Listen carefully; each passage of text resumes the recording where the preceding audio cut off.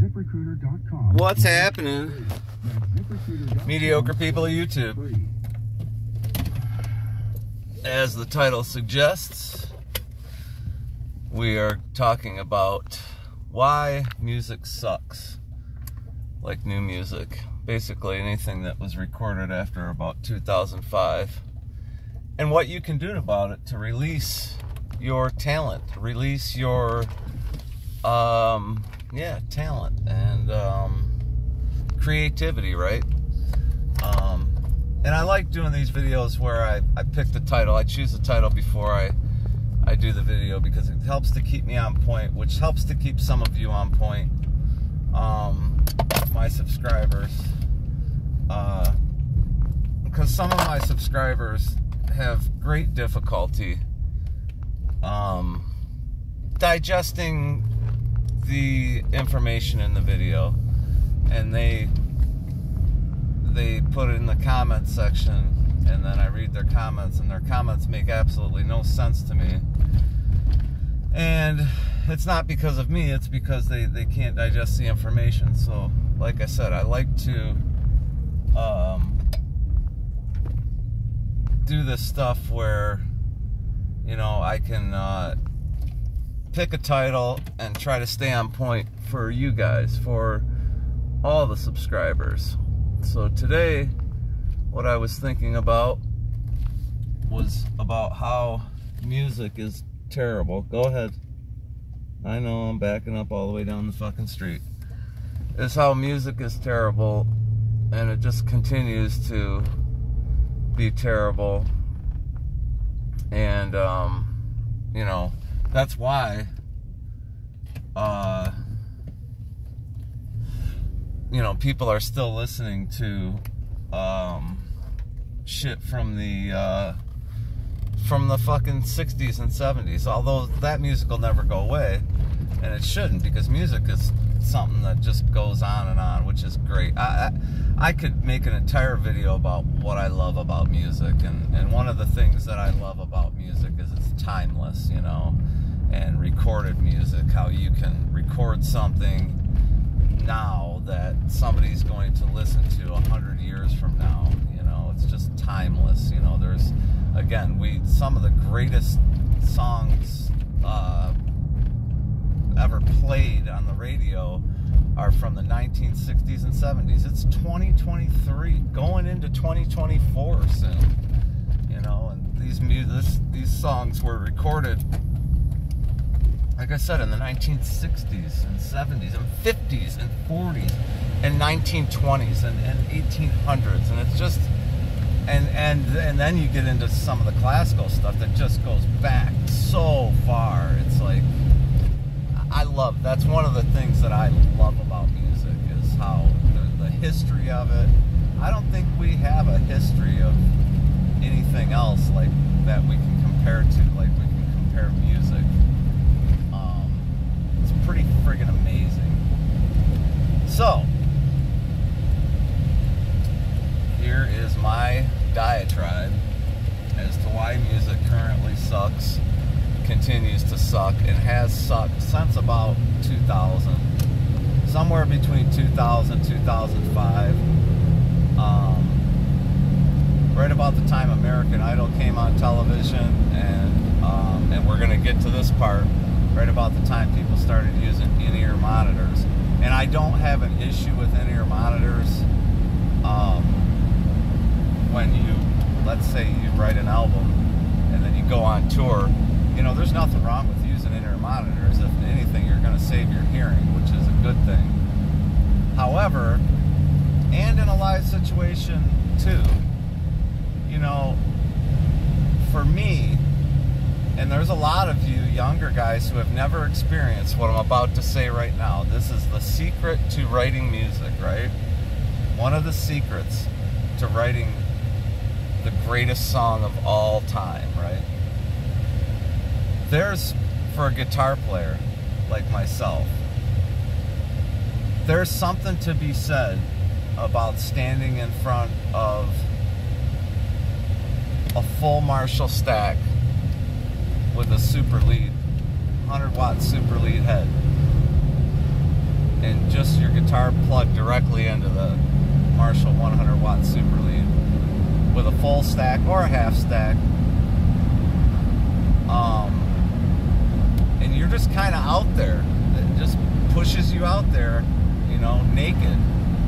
And you've got to play. You know, there's no hiding behind massive amounts of distortion and or gain or delay and different effects, guitar effects. And don't get me wrong, I love my effects, man. There's a time and a place for guitar effects pedals, and they make everything sound wonderful. But man, you know, there's really something to be said. You can kind of see how excited I am just talking about it, you know, standing in front of that stack and with your guitar plugged directly into it. And then you have 4 other guys, you know, one being a drummer, another being a bass player, and another being a singer, you know, or maybe 5 guys, you know. You might have a rhythm guitar player, you might have a keyboard player. There's something to be said for a great keyboard player.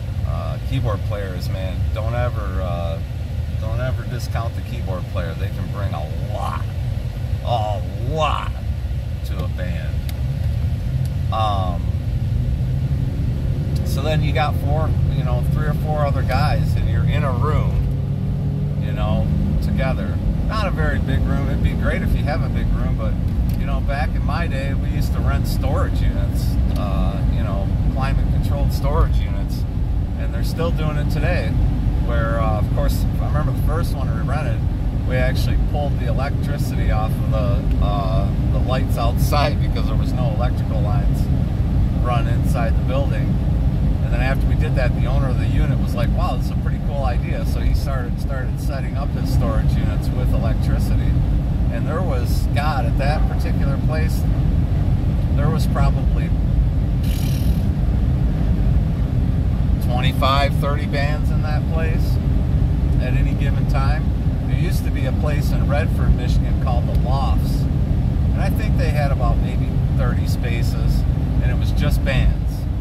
And it was really cool. It's just these nice big rooms, big enough for your drums and your, you know, all your shit, and big enough to where you could rehearse and still have an area, you know, an open area to work with whatever you want to do.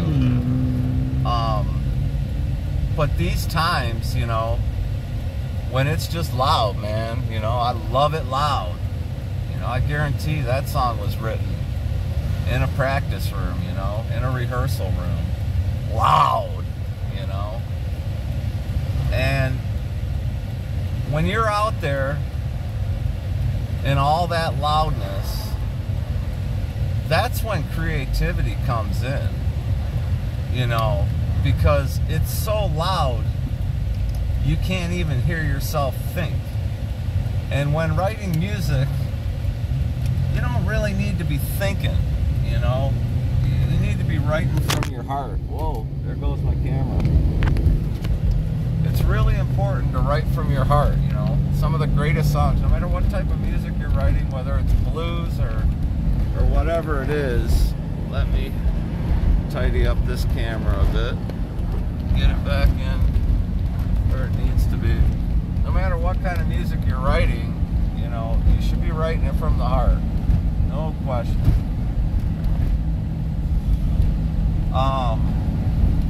And that's where it comes in, you know. I mean, yeah, we would, you know, a lot of times we'd be jamming out, we'd come up with a riff, and then we would stop and write the lyrics to it, you know, and then go back into it and try to put those lyrics in. You know, that's one thing. You might do, you know, kind of quiet, is write lyrics, but then there's some people who enjoy it being loud while they're writing lyrics too. And I've had the great fortune several times in my life to be in the room with my guitar in hand,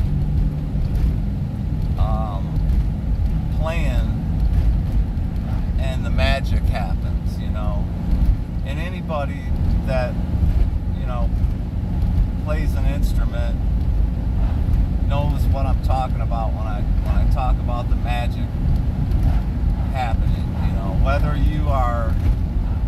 whether you are rehearsing with your band, or maybe you're just by yourself in your bedroom with your little bedroom blaster amplifier, you too have had times where you've picked up your guitar on a particular day and it just seems like it's just coming out of you like crazy. Like all of a sudden you're like 10 times better than you were the day before. Or in a rehearsal room, and for whatever reason, everything is just kicking, and everybody is just on point. There's like nothing you can do except add greatness to whatever it is you're playing. That's the magic. That's the magic happening. And it's at those times that you hope to God that somebody happens to push record, you know? Which I have also had great fortune of having somebody push record, you know. And I've recorded many songs, real actual recordings, you know, where we actually deliberately recorded a song. And I have many, many recordings of not actually deliberately doing anything. But the magic is on those tapes, you know. If you listen through, all of a sudden you'll hear it, you know. It's like when you buy a new album, and I know none of you buy albums anymore. I mean, some people do. But let's just say you buy Metallica, Kill 'Em All, and you're 14, 15 years old right now, or you're 18, 20 years old. You hear that album for the first time. There's certain songs in there that have the magic. It's actually, that particular album, Kill 'Em All, is an entirety of magic, in my opinion. But like then you get on to Masters of Puppets, you know, and there's certain songs that have the magic, you know, that grabs you. And you can go on and on, you know, any artist on any given album, there's certain songs that are just insane. They just have it. And then there's others that not so much, you know. Does it make those songs any less? No, not really. But they sell a lot less, right? You know, you can record an album and, you know, you kind of go through and you kind of figure out, okay, this song and this song could be a single. You know, you brainstorm, a bunch of people brainstorm, you bring it out to a small group of people and ask them what they think should be the single off the album. When they used to do that. And then you kind of get you can agree on what you're going to push as a single. But everything that I just talked about was recorded in a room at very loud temperatures, you know, very loud dB, decibels, extremely high temperatures. Or maybe it was in the dead of winter when you're freezing your ass off, you know. Whatever it was, all the great songs were recorded or were written live and loud, right? Fucking A, man. And I still get excited just talking about this stuff. And I'm actually on another level, I'm getting excited for you guys who have never had the experience of, you know, full, you know, acoustic drums, Marshall stacks, you know, bass players rig and stack. You know, you haven't had that experience. You've recorded what you've recorded with headphones in front of a computer, you know, with just little electronic drum sets. And that's cool. I mean, I'm not knocking electronic drum sets. There's a time and a place for those. I mean, there's a lot of bands who play live, especially nowadays, with an electronic drum kit because out of necessity, because the venues that they're playing are not going to allow, a lot of them are getting away from even allowing full acoustic drum kits, which is a fucking shame. A shame and a sham. They are doing a disservice to their customers by not allowing their customers to hear the entertainment at their greatest, live and loud, right?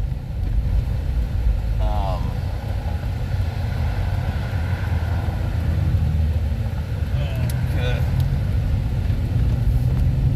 So, for you younger guys and anybody else who hasn't had that experience of full stacks and on-stage monitors and everything else, back to what I was just talking about, you know, we're fortunate here in Detroit. We have a lot of, not as many as we used to, certainly not nearly as many as we used to, but we still have a lot of venues where they actually want you to be loud, you know, they promote that, they want live, loud bands, you know. There's a place in Westland, Michigan called the Token Lounge, and it's just a small place, always has been, but it's known for loud entertainment, you know, good entertainment. Anyway, we got plenty of places here in Detroit where you can go, probably half as many as there was 25 years ago. 25 years ago, you could go to just about any bar and plug in and have a full acoustic drum set, and there was no issue. There just wasn't an issue. That they actually expected that, you know, from the tiniest little bar in rural Michigan, rural northern Michigan, to the biggest live entertainment venues in the city of Detroit. You know, they expected that it was going to get loud, and then not so much. You know, the casinos really started with that. You know, really tamping down the volumes.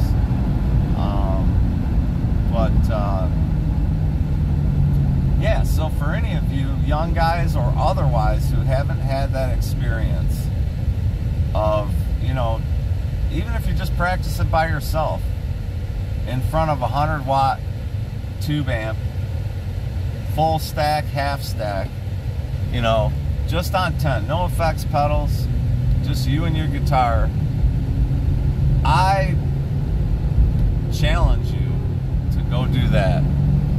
And I can promise you it will bring out your creativity. It will make you a better guitar player because you have to be able to play the instrument when you're not hiding behind a bunch of effects.